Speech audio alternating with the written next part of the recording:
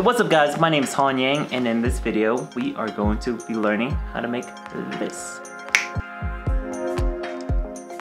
Alright, so before we begin on how I show you guys how to make this transition, I just want to make a quick disclaimer. There are tons of ways on how to go at it with this transition, but I'm just going to show you my way, which we are going to be using the Reshape tool. And I'm going to be explaining the process on when you should be using it and when you shouldn't be using it. Alright, so let's just jump right into it.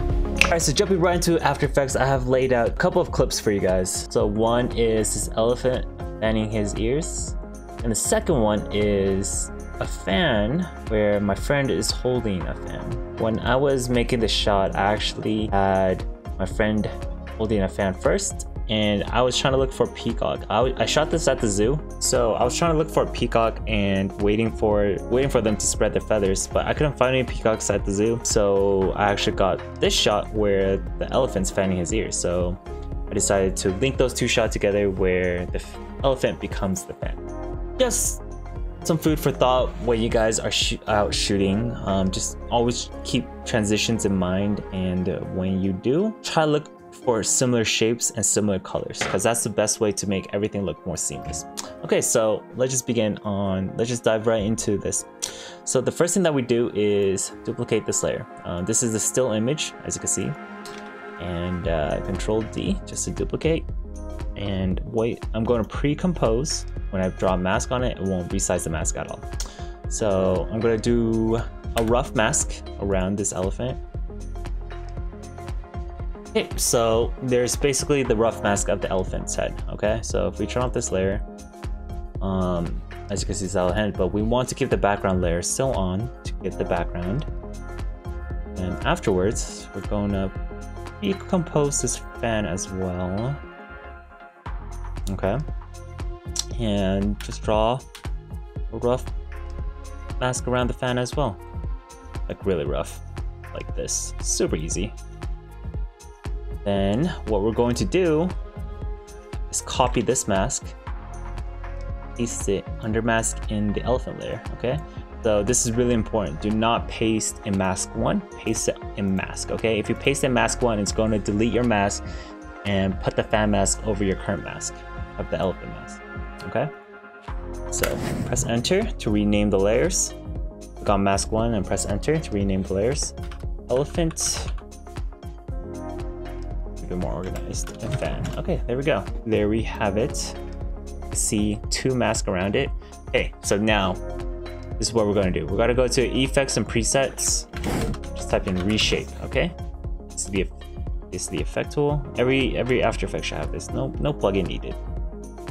Okay, so this is what it looks like.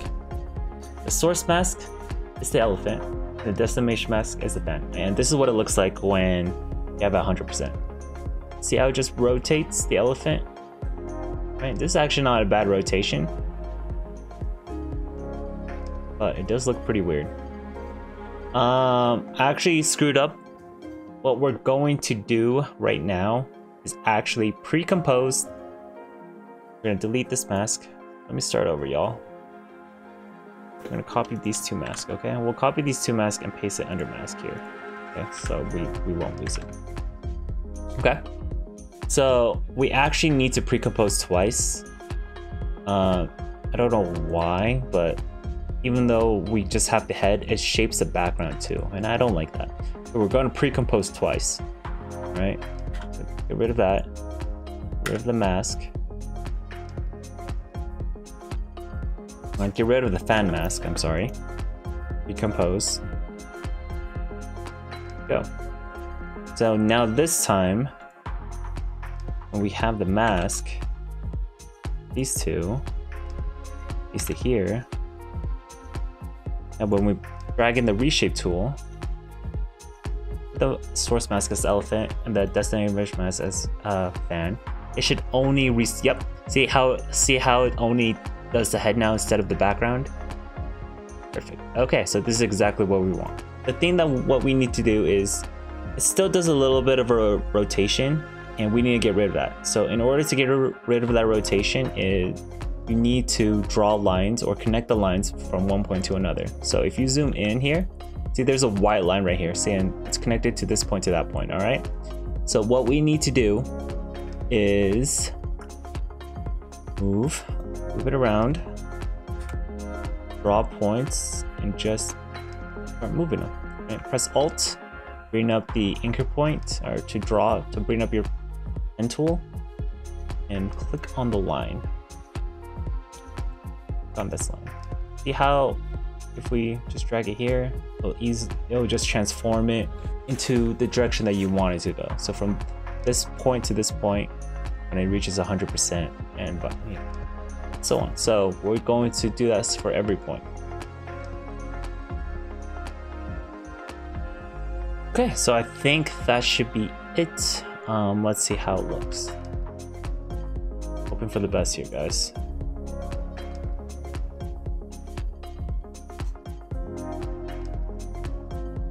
That's actually exactly what I want. I want to just kind of fill up the entire screen of where the fan is. Now we just got to blend in and make sure that the elephant turns into the fan seamlessly. Okay, so now that the elephant is shaping into the fan, what we got to do now is play with the opacity. And yeah, for the most part, I think for the most part, that's how we do it. Let me show you guys how to blend it in, okay? There's many ways to go into this. The best one that I like to do, or helps the most, is matching colors. So not only are we matching the shape now, we're going to match the colors. By matching the colors, we're going to change the percentage. Okay, so first of all, let's just do the percentage first, okay? Well, let's start it at 0 and jump to a couple frames, like what? 2, 3, 4, 5. I say around 5 or 6. We wanted to make this really fast, right? Around 6 frames or 5. So from there, we play it. We're going to do boom, right? It's going to jump right into that.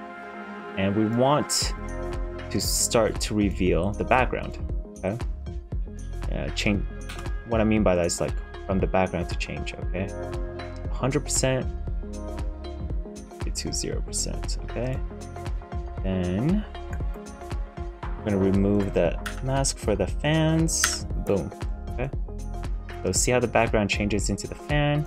And while it's changing, we're also going to change the opacity as well. Okay. So from 100 to 0.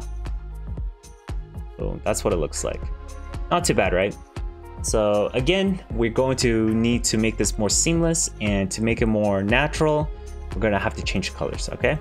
So go to your effects and presets, type in change, and don't go to change color, but change to color, okay? And under this, we click on your eyedropper tool on the from right here, click on your elephant's color, okay? Now to get the brightest card, okay, to this fan, okay? So as you can see, it's doing nothing, okay? We're actually going to disable the opacity real quick, just so I can show you how this works. There we go. I'll put it back in. See how it's literally doing nothing. So you want to change the hue and saturation, even the hue, saturation, lightness. Probably just hue and saturation. Sometimes lightness works, but it's sometimes too much. See, now you got this nice hue, all right? And you could change the hue color to like full brown, like that, or you know, even the saturation. You know, saturation. So what we're going to do is we're going to keyframe both the hue and the saturation. All right, so hue, saturation, both keyframed. All right, open them up. Go to the end of the where the transition ends, at the saturation, and bring up the hue. I don't want to change the hue just to be around 20. Like that's the best. Yes, exactly. See how it kind of just slowly adds in the colors. And then have the opacity go back to 0. Now we have this blend of color and the shape into the fan. We can stylize this some more by using a cartoon effect where it actually draws out the lines, but I won't go into that much in depth. I'll let you guys play with the effects, and if you guys have any questions, just feel free to comment down below and I'll try to answer as much as I can. But yeah, that's pretty much it, and that's kind of how I tackled this. This was inspired obviously by Benn TK with a whole statue. If you guys don't know who he is, I'll definitely link his video down in the description. But yeah, this is my way of tackling of how the transition works. That's pretty much it. Let's see the final result.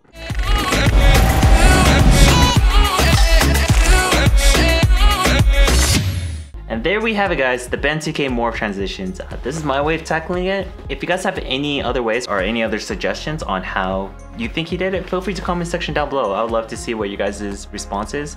And if this has helped you guys in any shape or form, feel free to sub to this channel. I'll be providing more tutorials and content in the future.